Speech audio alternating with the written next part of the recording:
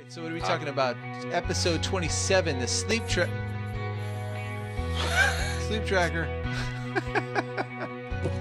Let's talk about it. Carb coma.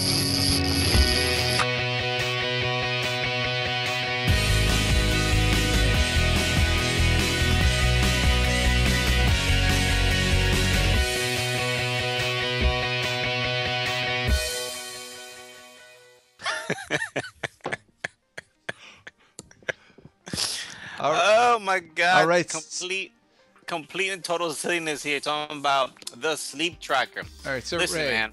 this is all up your alley, man.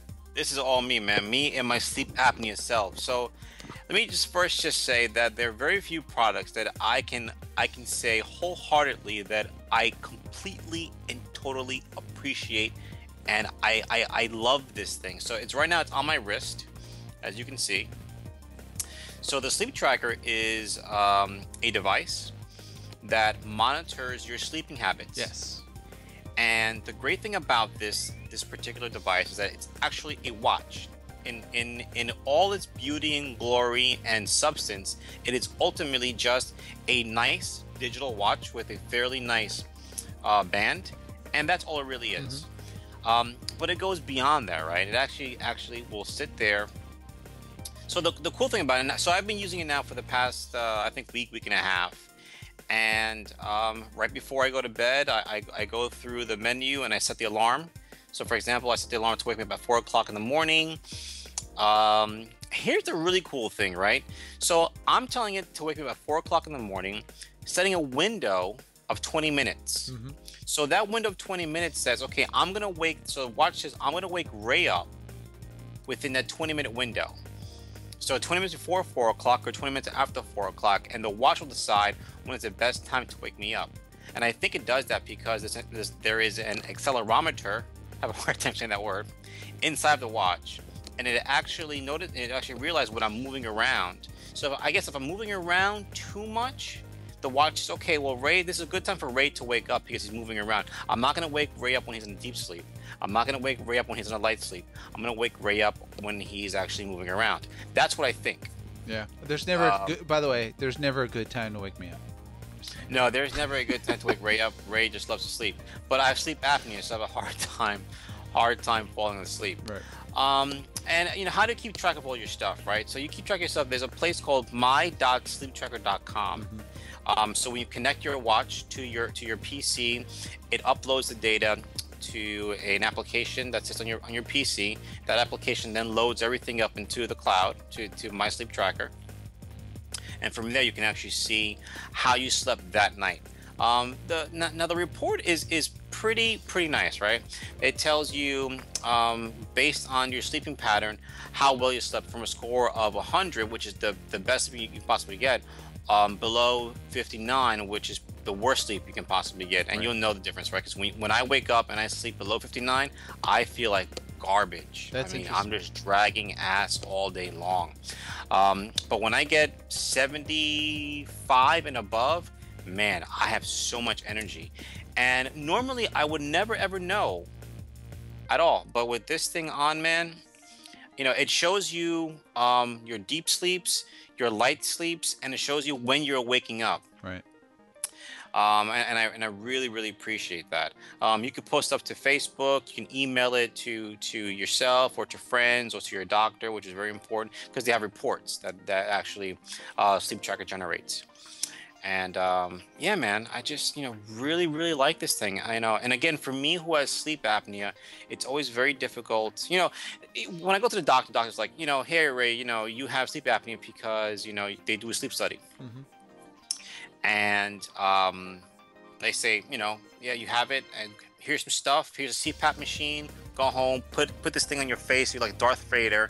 It's gonna blow, air into your nose, and that'll help you keep your throat open so it doesn't collapse and you start, choking. Which is never good. Which is never good. But in all sincerity, I just never know if and when I'm sleeping well. And this actually provides that information for me. No, what's interesting I found is that it's, you think, okay, it's just this watch, it's using an accelerometer. How in the hell accurate can it be? So their study showed what, about a 95% accuracy rate as compared to sleep studies. You know, So, I don't know if that's really truth, because let me tell you, right. when I've done my sleep studies, I mean it's I have wires coming out of my, I look like the board. You look like a Fringe episode. Exactly. I have all these wires attached to my face and to other parts of my body, which shall remain nameless. And it's very uncomfortable. You know, have to go to sleep study, you have to stay overnight, and they purposely make you sleep poorly because they want to actually monitor your worst sleeping pattern. Right. And that's what they do. But you know, I mean, I don't know. You think I invented this thing here, right? I just really like it a whole lot. It does a wonderful job. So what are some of the cons of the device? Some of the cons. So when I do sleep poorly, or when anyone sleeps poorly, on the stats page of that day, it allows you to put in notes of why you slept well, why you slept poorly. You can put in whatever you want. It's all text-based, right? And they also have a bunch of check boxes too, from top to bottom, giving you, I guess, the more popular reasons why you didn't sleep well that night. Did someone wake you up? Did you drink alcohol 3 hours before? Did you work out before? Did you watch TV before you fell asleep? So on and so forth. And at the very bottom, there are notes. So I just type in, you know, I slept poorly because my son woke me up, or because my wife woke me up, because the dog woke me up, and I can save that, and that gets saved in the stats for that day. Now, my only problem though is that when I go to and I see the stats in total, there is no indication on the day that I put a note in.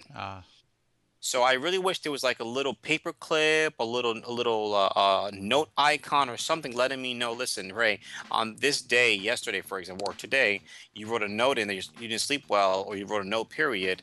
Click on this to see more. So I really wish we would do something like that. I emailed a few reports to myself and never got them. Okay. You know, I sent them to my Gmail account. I don't know if, you know, Gmail was blocking it or whatever the case might be. I did a search, and I got nothing. So I'm not sure if it's me or just a service in and of itself. That's because you were on a 50 or below day. That's what it was. Today was a 54 day. It was a really bad day. Yeah, my son, my wife, the dog, they all woke me up. So, you know, I don't have the thing on me right now. So the watch, so getting the data off the watch is a little weird, right? You have like this clamp thing, and I wish I had it on me. Give me 1 second.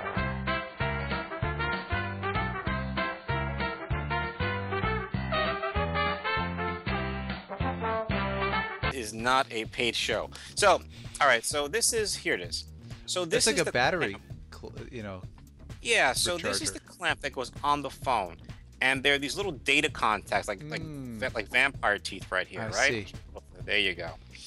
And so this goes on. Let me just take off the watch. And that goes on the watch, right? That goes on the watch, and if you see it correctly, why is that, Zeb? If you see it correctly, there are 3 little dots or indentations at the back of the watch, right? So it has to go on something like this. All right. So that's a little to do. I could see that could be a little hinky. That's a little pain in the butt to do. Yeah. Especially because I'm up at 4 o'clock in the morning, it's dark, and I'm in the office, and I'm trying to put this thing on, and I can barely see it because it's dark in the office. So that's a pain in the butt. So I really wish there was some easier way to plug. And that does make a lot of sense.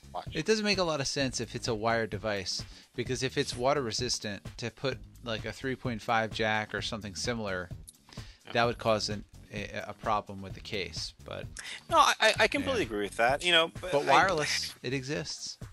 You know, yeah. Now I was thinking about that too. I was thinking about, and what about, you know, Bluetooth connectivity? You know, Bluetooth. I'm not sure how small we can get the radius nowadays for Bluetooth, right.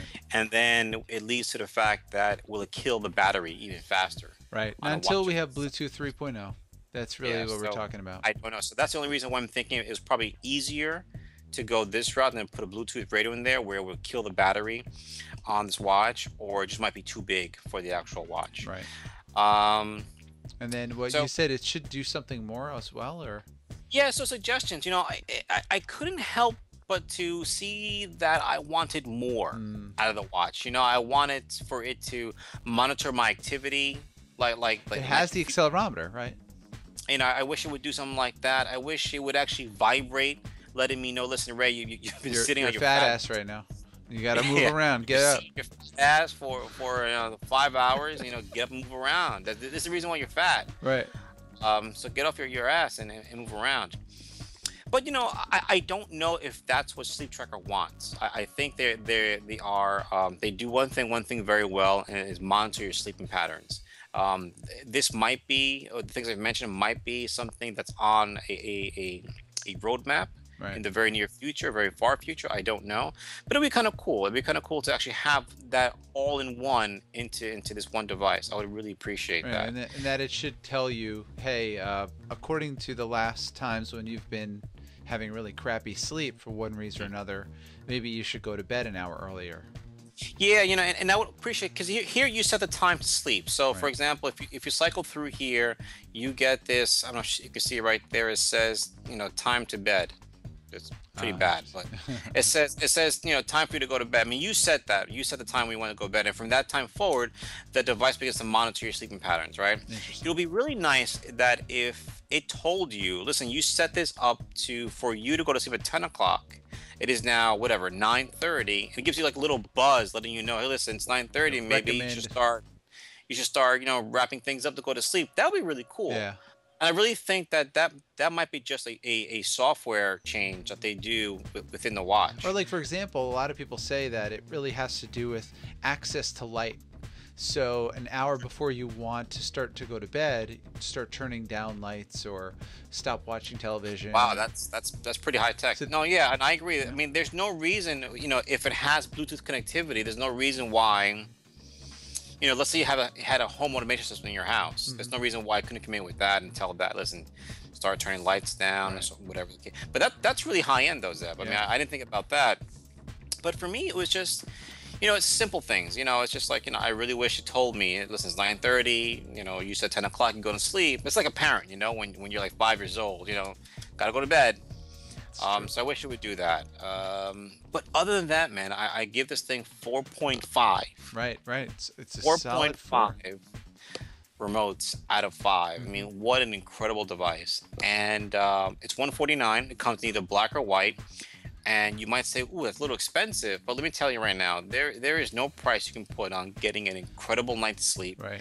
And being able to say, you know what, let me go to my.sleeptracker.com and actually see if I slept well or poorly. And then the great thing about this, that you can then take that data, print it out as a report, and bring it to your doctor.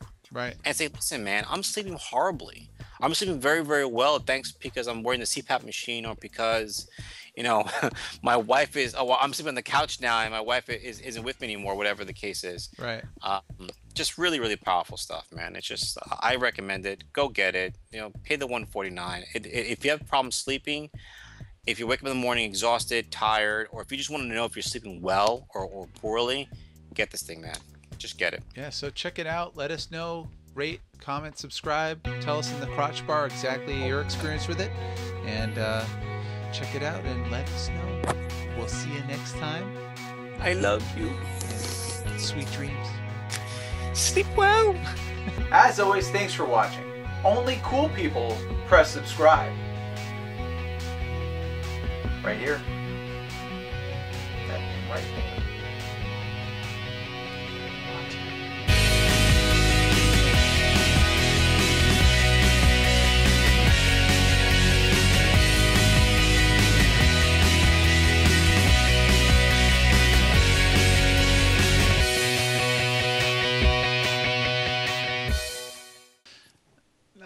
I swear, that's the iconic, you know. I know. It's like Isaac going. Thanks, Isaac. Oh, good old Isaac the bartender. Hey, Chimay. Flat. Grimbergen. Grimbergen, I'll tell you, man. Those damn Belgians. Love them. Those Belgians and their beer. Love them. It's all good. Love the beers.